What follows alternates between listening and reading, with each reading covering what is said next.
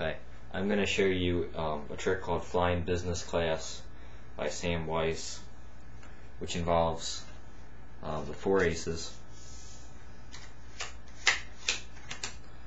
and 3 regular business cards. And you take the aces and the business cards and interlace them just like this.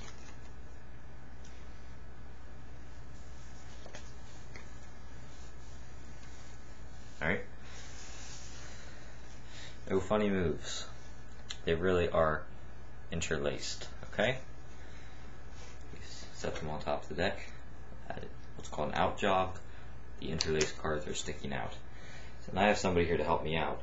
What I want you to do is take the interlaced cards and cover them up with your hand. Okay? So now watch.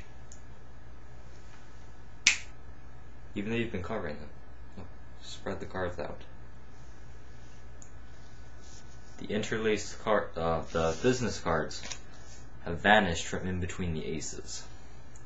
And if I spell out my name, D A V I D, we can cut right to the business cards.